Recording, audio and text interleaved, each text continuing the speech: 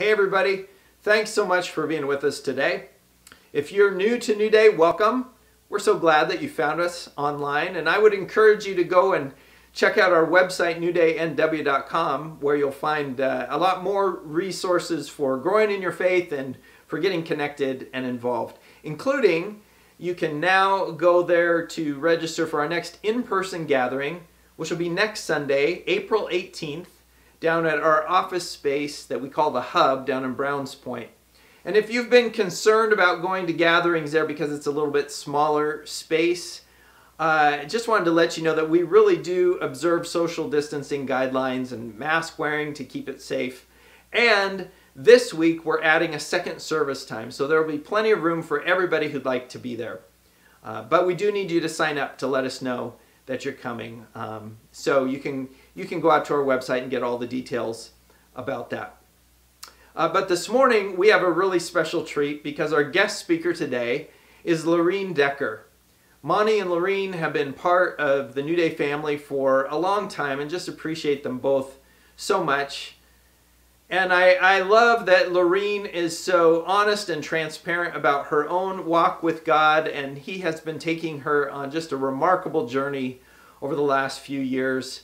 And she's here today to testify to you to his faithfulness and goodness to her. And I just know you're going to really benefit from her testimony today. And I'd encourage you, if you know her, to afterwards be sure to send her a note and tell her how much you really appreciated and valued what she had to share.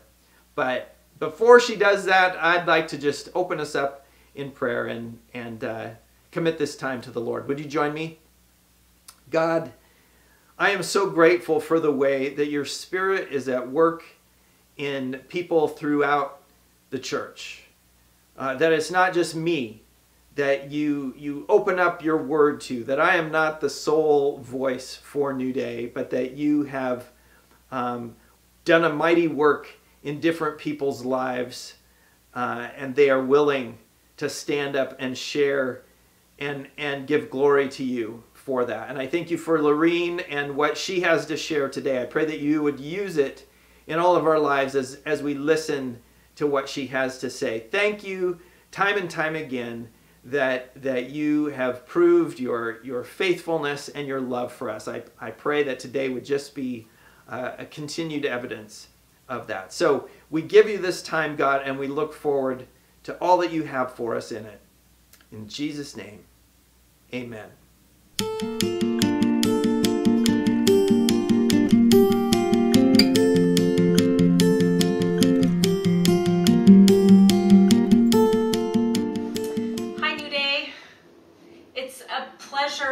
To get to talk to you today about resurrection life, especially after having the amazing time yesterday at church with many of you.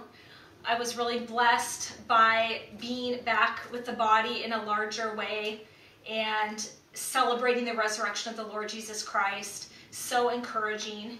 And I am excited to be with you today because I am going to talk about resurrection life.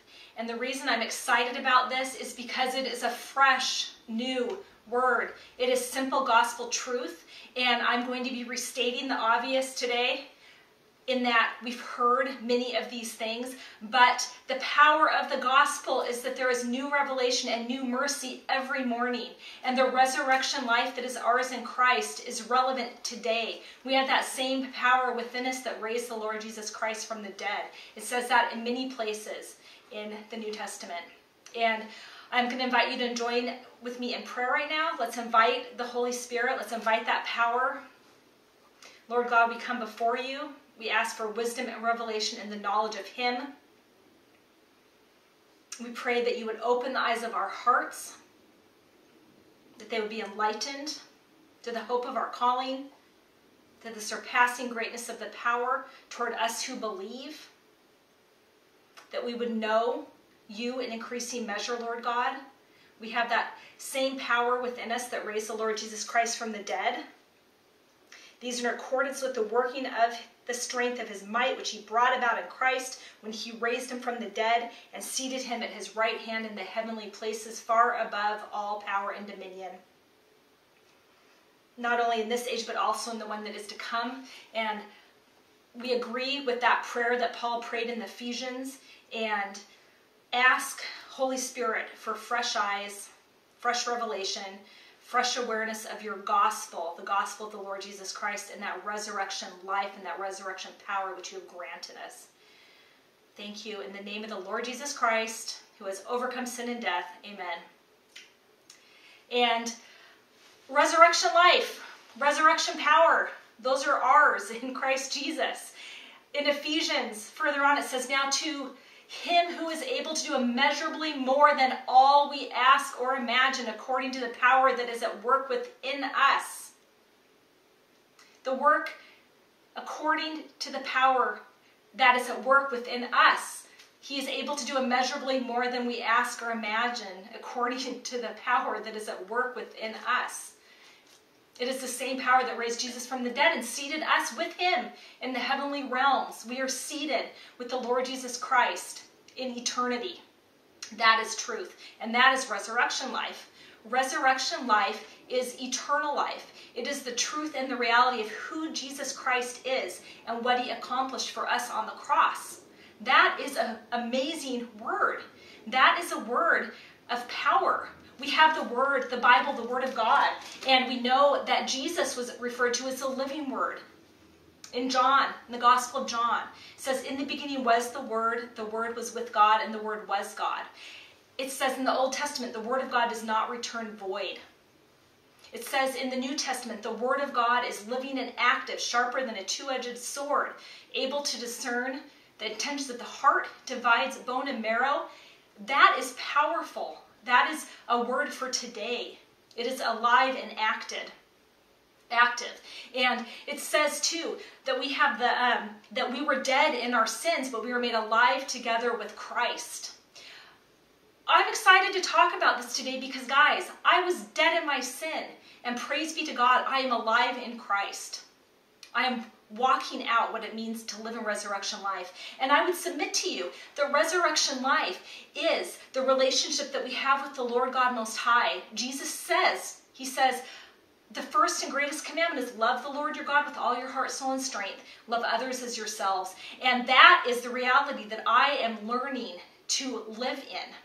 Now, I want to remind us that God's reality is held outside of time. God's reality transcends time. 1,000 years is as a day, and a day is as 1,000 years. That means that my temporal reality is not reality.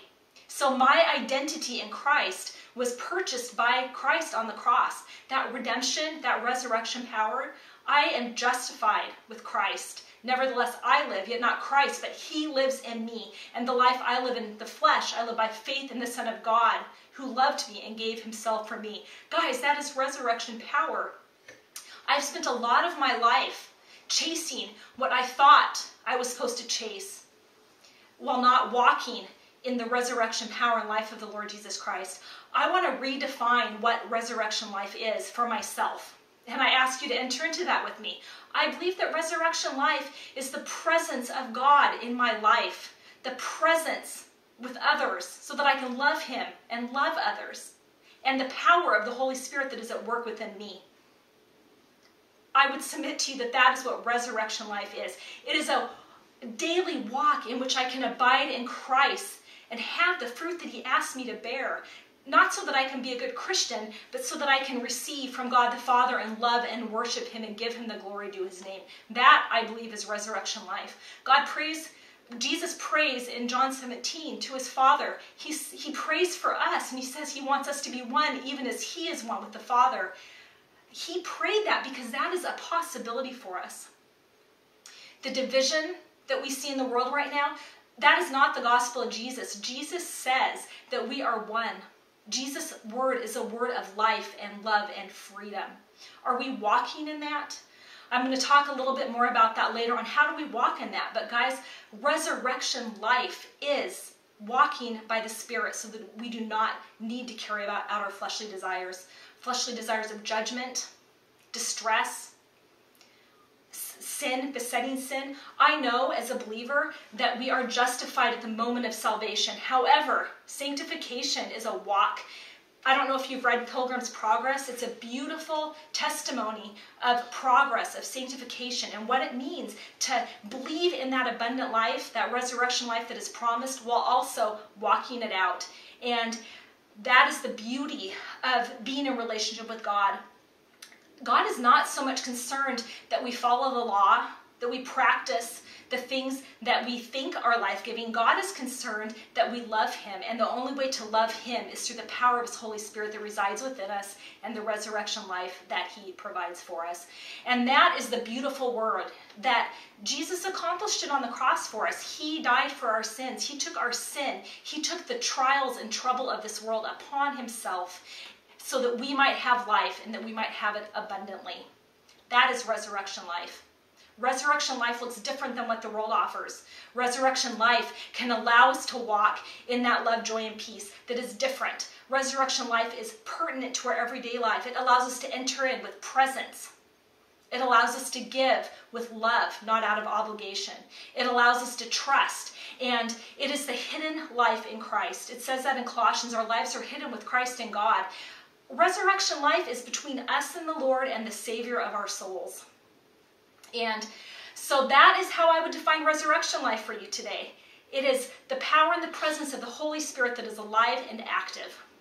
And in the gospel, it talks about not putting new wine into old wineskins. And I know a lot in my life, I have tried to put an awful lot of old wine, old word into my new situation, when what I really needed was the fresh, new mercy and filling of the Holy Spirit that we need daily. I don't know if I already mentioned where Jesus said to his disciples, but even if I said it before, it's worth saying again. He said, guys, it's better for you that I go away because I'm going to leave another counselor with you, the Holy Spirit. Jesus left and imparted us through his resurrection with the Holy Spirit that is ours to counsel us and to guide us and to lead us into all truth. And that is a word that is good for today. It's fresh and relevant, and it is about our eternal great glory to the Father, and it is amazing. And I'm learning that, so that's why I'm excited about it. And I needed it this week because it is something that provides confidence and security and foundation that is independent of our circumstances. And we all have a lot of circumstances right now that can shake our foundation, but resurrection life says that we are secure in Christ Jesus. So I want to talk now, secondly, a little bit about who it's for. It's for anyone who has received the Lord Jesus Christ as their Savior. And I remember I said at the beginning that I was going to be talking about some simple truths, and that is a simple truth. However, to receive the Lord Jesus Christ as your Savior is a profound mystery. And Paul even asks for prayer in knowing how to explain the profound mystery of Jesus Christ. And the only way that we can understand it is through, again, the Holy Spirit's impartation. But where we enter into it is by inviting the Lord Jesus Christ into our life, surrendering to him, asking the Holy Spirit for faith, praying to the Lord God the Father, and the invitation of, yes, I want you to fill me. I want your truth. I do believe in the Lord Jesus Christ. John 3:16 is a familiar verse to a lot of us. It says, God loved the world. He gave his only son, Jesus, that whoever believes in him will have everlasting life, eternal life. Again, Jesus defined it as life here and in eternity because God transcends time. It also says that as many as received him, to them he gave the power to become the sons of God, even to those who believe on his name. And so even today, I want to continue to trust that those words are true, that if I have received Jesus, I am a son of God. I am united with God, and I invite you also to invite Christ into your life into a new way if you have not yet done so. So who's it for? Resurrection life is for all of us. That surpassing greatness of power toward us who believe. And thirdly, how do we walk in it? Well, we believe through faith. Faith comes by hearing. Hearing comes by the word of God. We believe through faith. Without faith, it is impossible to please God. And yet, there is this tension. And that is one of the most cool things about the Bible is the tension that God, because he is God, holds this beautiful reality of choice and revelation. It says God is at work within us both to will and to work to his good pleasure. And yet Paul also says, I work out my salvation with fear and trembling. That is because we do have a responsibility to show up. We have a responsibility to surrender to the Lord, to receive what he has. And yet also, it is he who is at work within us. It is he who grants the faith. And so we have this tension.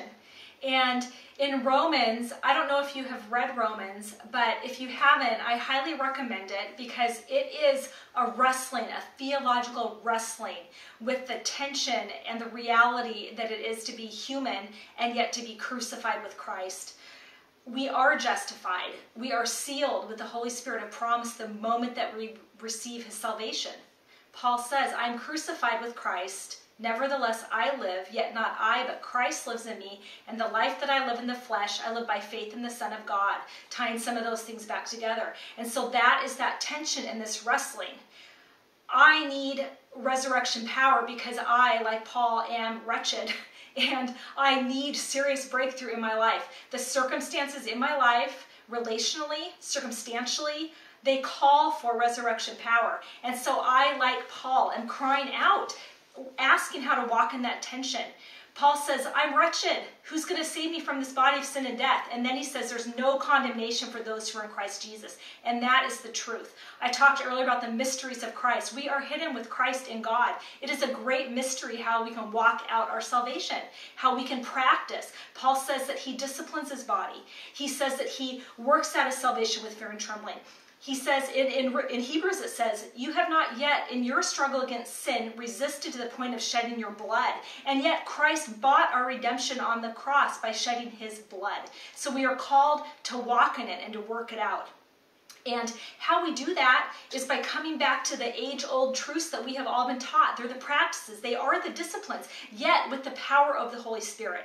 In Romans 12:1 and 2, one of my favorite passages is where Paul implores the Romans. He says, so I beseech you, therefore, brothers, I plead with you, by the mercies of God, again, by that fresh mercy, by the mercy of God that he bestowed upon us when he gave his blood for us, the cross of Jesus Christ. I beseech you, therefore, brothers, by the mercies of God, to present your bodies as living sacrifices, holy and acceptable, which is your reasonable act of worship. And don't be conformed to this world, but be transformed by the renewing of your minds, that you will know what is the good and acceptable and perfect will of God. How can we know this unless we are walking it out? I talked about Pilgrim's Progress earlier. It talks about a lot of the ways that pilgrims struggled. In this world, you will have many troubles, but don't worry, I've overcome the world, Christ says. We walk it out through the spiritual disciplines by putting ourselves in a position where we can receive from the Spirit, where we fill our minds with his truth. There are a lot of admonishments in the New Testament about setting your minds on things above. It seems impossible. It says be anxious for nothing, but with everything, with prayer and thanksgiving, let requests be made known to God. It says to think about what's good and pure and lovely.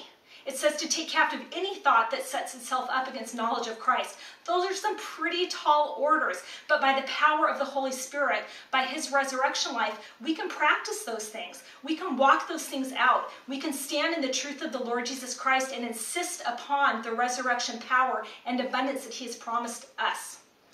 Again, we live in the temporal realm. I know I keep coming back to that. The truth is, Christ's resurrection power is ours because of what he accomplished on the cross, despite our feelings, despite our behaviors, despite besetting sins, despite what we think the truth is. His truth is over all. Jesus Christ is the same yesterday, today, and forever. Those things are the truth, and the truth will set us free. So my challenge to myself, my challenge to you is to come before the Lord God Most High, to be asking him by the power of the Holy Spirit what you can do to posture yourself before him so that you can walk in worship and in prayer. It says to pray without ceasing. Prayer is an abiding of our hearts with the Most High God. Prayer is conversation with him that can be continual because as we abide with him and we are filled with his Spirit makes it possible. We come back again and again. We come back to confession. We come back to the fact of our humanity. And then we come back to the fact that the Lord Jesus Christ has conquered sin and death. And we too can walk in newness of life. We are new creatures. We are being transformed by the renewing of our minds as we walk in him. as we walk in the truth of who the Lord Jesus Christ is, as we look to do what he commands us to do, to not make excuses, to not harbor judgment, to not harbor things within our hearts, to not make excuses for our vanities, but to say, yes, Lord, I see that, and I want your resurrection power in my life. So today, new day, let's continue to walk forward together. I'm thankful to be on the journey with all of you. I'm thankful that we each have our own unique place in the kingdom. I'm thankful for the Church of the Lord Jesus Christ. I'm thankful that we are all made in his image, and yet we are all so uniquely different. I am thankful and I'm overwhelmed by the truth of resurrection power in my life, by the way that it is transforming me and my relationships, by the peace and the joy and the love and the fruit that he has in me so that I can glorify him. And I pray that God will strengthen us on this journey with one another. In the name of the Lord Jesus Christ, go with his peace and blessing today.